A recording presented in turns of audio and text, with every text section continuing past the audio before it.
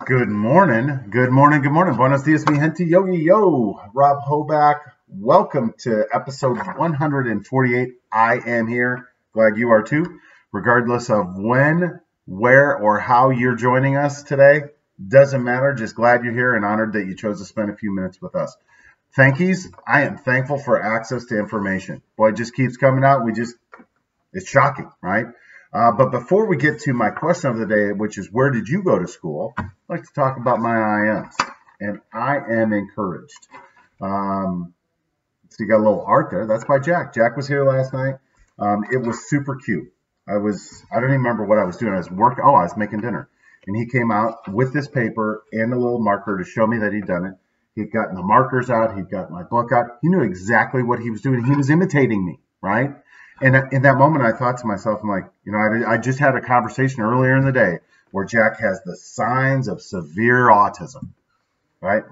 And I was counseled, you may not think that there's anything wrong with him, but blah, blah, blah, blah, blah. Well, no shit, right? You paid somebody to tell you that there was something wrong with him and that he needs to keep coming back. Good God. That boy's good, right? He's got work to do. That boy's good, right? He's a lot better than certain people would let you to think that he is. All right. Let's get to work.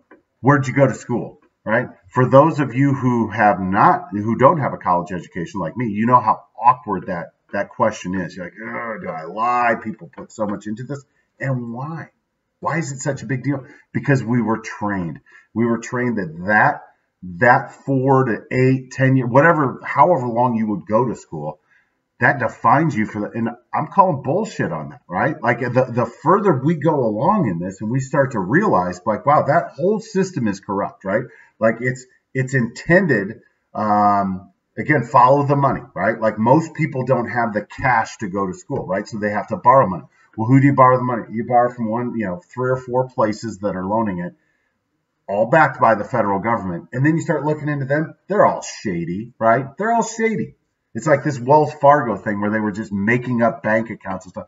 Very, very similar, right? Where people were incented financially by a publicly owned company to either falsify documents or lie to people to get them to sign up to things. It's just bad. And again, taking advantage of the people who need the help the most.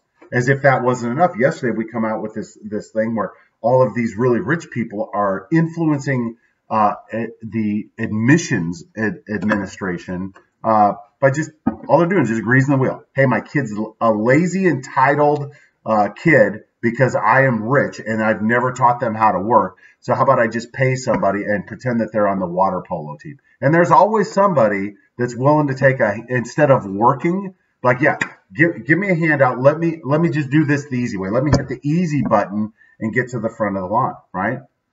And then you compound that with you have these universities, Penn State,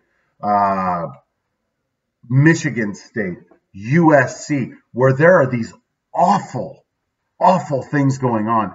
And instead of protecting the students, doing the one job that they're supposed to do as a university is to protect and teach our kids how to be better citizens, they're letting them be raped, sexually assaulted, all of these things under guise of, don't hurt the university. No, that's not okay. Obviously, I'm pretty fired up about this. I've been fired up about the student loan thing for a couple of months now. And then this stuff this USC stuff came out a couple of weeks ago.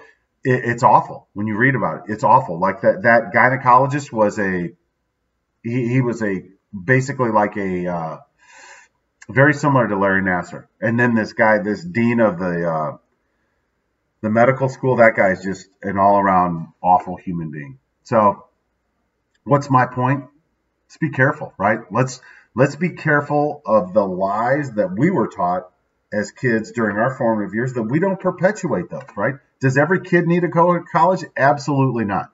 Some kids need to go to a trade school because that's all they want to do. Everybody needs to learn.